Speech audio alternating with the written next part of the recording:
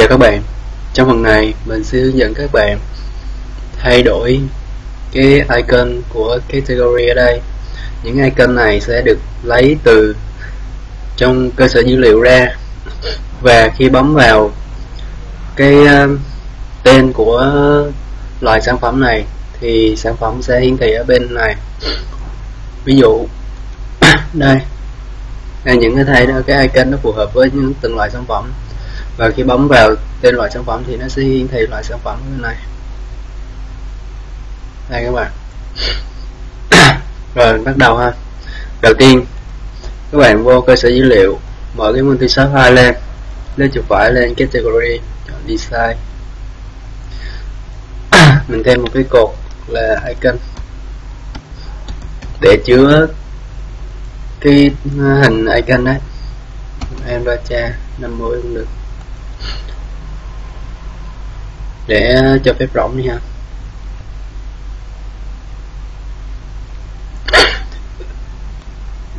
Phép rộng hay không rộng gì cũng được. Sau đó lưu lại internet. Sau đó các bạn vào model, category model, thêm một cái trường là icon nữa để khai báo trong model này. Nếu bạn không khai báo như vậy, khi chạy nó sẽ bị lỗi. Tí nữa mình sẽ thử ha. Tiếp theo các bạn vô controller, thêm một cái controller mới, chọn mvc5 controller empty, đặt tên là product controller. Các bạn phải để cái từ controller nha, phải có cái từ controller phía sau này nha.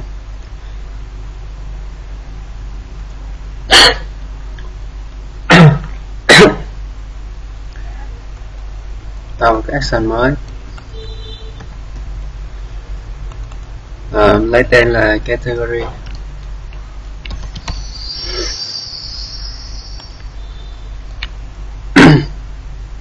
Lấy một cái tên tham số là kiểu in, lấy là category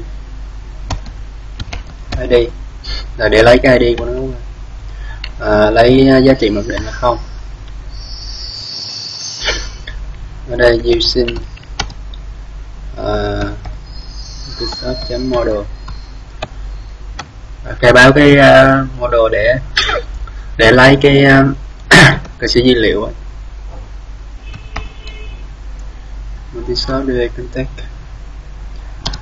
mv vào new,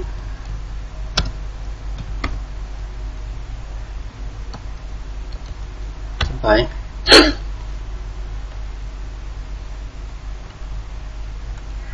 ở đây vi có như sau.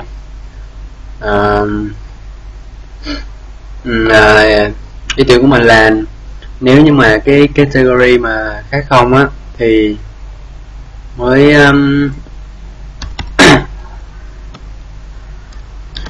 khác không, nghĩa là nếu mà có cái category á thì mới là một cái biến va model, thì tạo một cái biến va model db product where, cái này là mình đang viết liên kêu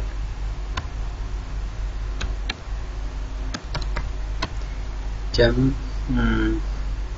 category ID. Category ID này ở trong bảng product nha. Đây bằng category, cái tham số category ID ở trên. Nếu category ID này là bằng 0, thêm dấu chấm cản trước là khác 0. Này giá trị trả về là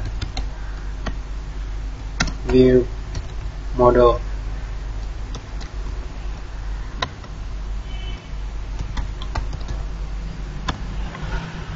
Được rồi. Sau đó click chuột phải lên category, add view, để tạo một cái view cho cái action category. cái field này nó sẽ xuất hiện ở đâu? Nó sẽ xuất hiện ở đây. Cái tên product này chính là cái tên của controller, và cái này là cái view của action category. Đây nó tạo cho mình một cái view sẵn. Tiếp theo các bạn vô trong cái index, copy cái này, cái phải nào nhờ này, tên lubricant, tên của đây, copy cái này nè, copy cái hàm div này để lấy hình ảnh sản phẩm, rồi rồi tên sản phẩm, giá cả rồi mình chỉ copy qua nha. Mình xin nói lại là trong cái video này thì mình sẽ cái series này á, thì mình chỉ chú trọng đến kỹ thuật làm ASP.NET thôi ha, chứ mình không chú trọng đến vấn đề về thiết kế layout. Mình sẽ làm một cái video để hướng dẫn các bạn thiết kế layout riêng về Bootstrap. Bootstrap là sử dụng HTML5 và CSS3 thôi. Rồi tiếp theo ở đây để lấy cái số dữ liệu bên kia thì các bạn dùng model, lấy dữ liệu ở bên action category ở trong trong product controller enumerable product. Bởi vì mình lấy sản phẩm, thông tin sản phẩm, cho nên mình sử dụng cái class product, cũng chính là cái bảng của product ấy.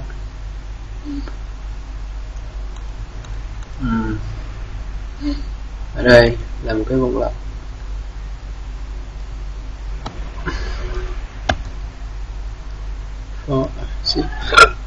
for terms.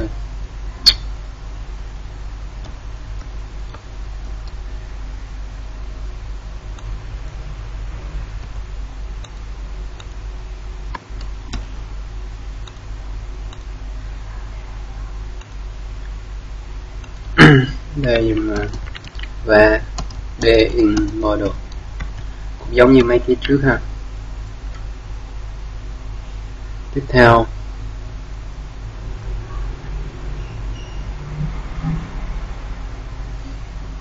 ở đây các bạn thấy đây là đường dẫn hình ảnh, sửa lại đường dẫn hình ảnh. Ở đây các bạn để cái dấu xịt phía trước content nha các bạn.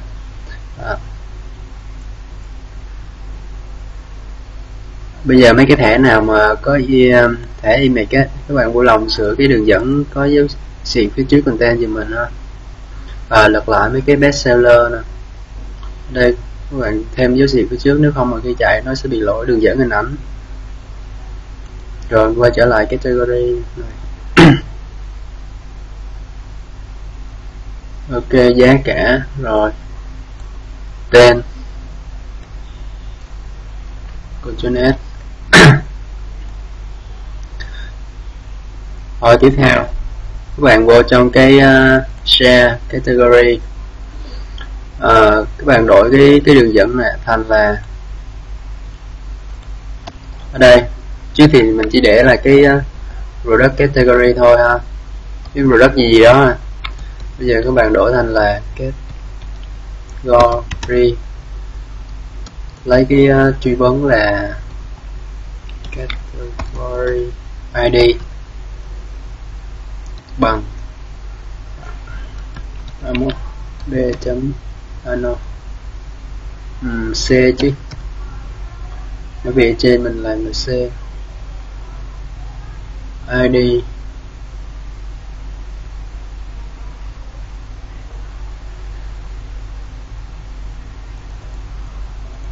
cái ID này là category ID đó. Cái đường dẫn này có nghĩa là gì?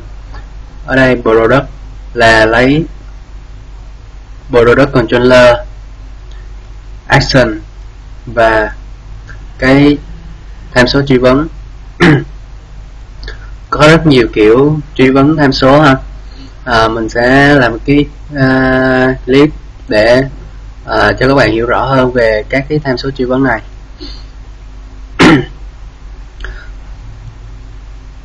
Ở đây cái category ID này chính là cái tham số category trong cái action category của product controller, chính là cái này ha. Rồi quay lại đây, lưu đi. Mình mới thay đổi code cho C# nên mình build lại.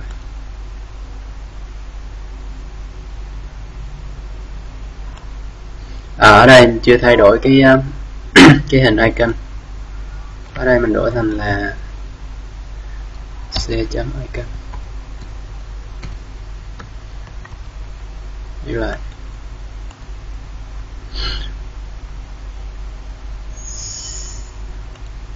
Ở đây refresh lại chút.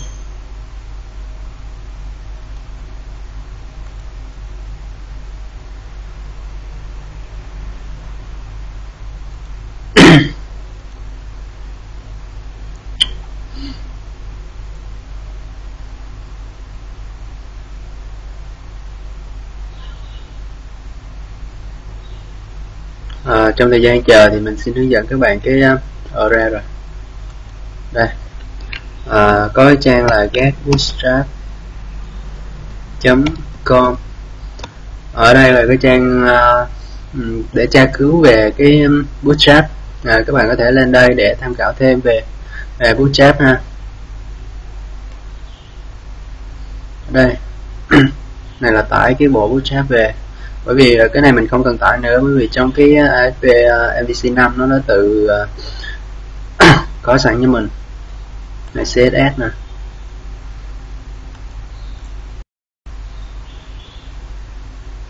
Đó, hướng dẫn khai báo cái kiểu của HTML5 này, rồi mấy cái thẻ meta này. Đó, có table, form, button. Đấy, các cái kiểu table mới. Ở đây bị lỗi hình ảnh icon, bởi vì mình chưa có thêm cái dữ liệu cho cái icon này. Click chuột phải, laptop trong row, bởi vì chưa có dữ liệu cho nên rỗng nên chưa có hiện lên.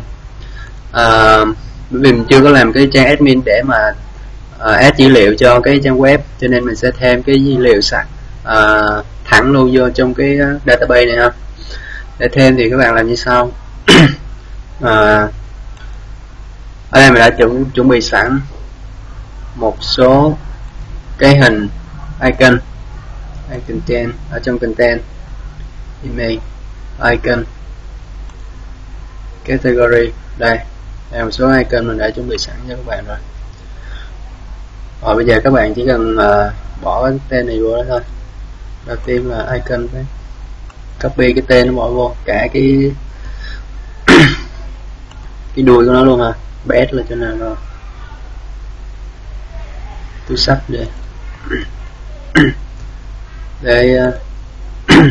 camera,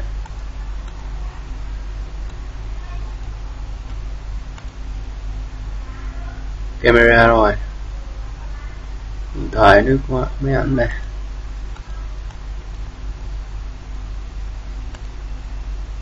đồng hồ, một số cái icon đại diện thôi chứ chưa chính xác của nó đó.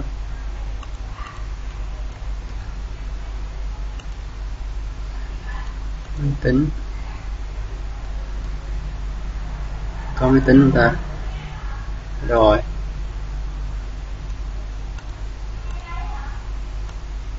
desktop đi, desktop mình chơi vô laptop đi, ngữ trang,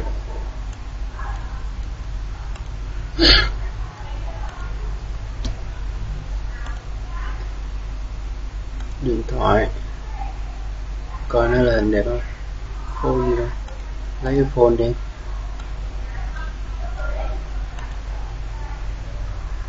điện thoại, còn cái nước hoa với lại nón.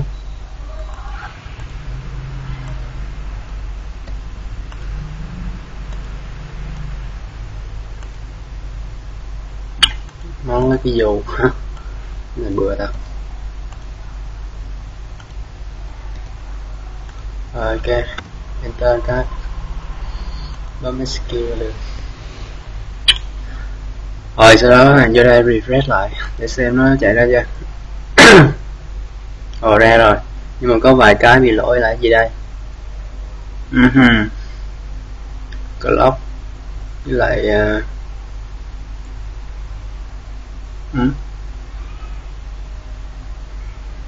rồi để xem lại cái đường dẫn hình ảnh thôi, bị lỗi đường dẫn hình ảnh gì đó rồi. À đây, chỗ này là cái category thôi, cái tên của cái folder. Nó có sẵn mấy cái là vì ở dưới này mình cũng có vài cái rồi. Ở ngoài cái folder icon cũng có một số cái mình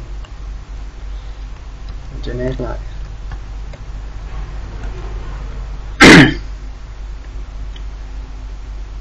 Đấy, giờ ra rồi đấy. Rồi bây giờ làm sao click vô đây thì nó có ra không? Rồi ok, ra rồi nè.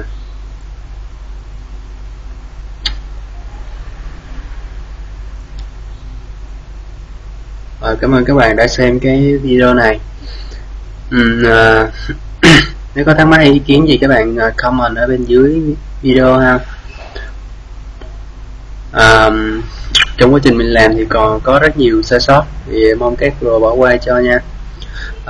Trong phần tới thì mình sẽ làm cái phần chi tiết hàng hóa. Chi tiết hàng hóa là cái này đây. Rồi mình sẽ mở một cái trang mẫu lên.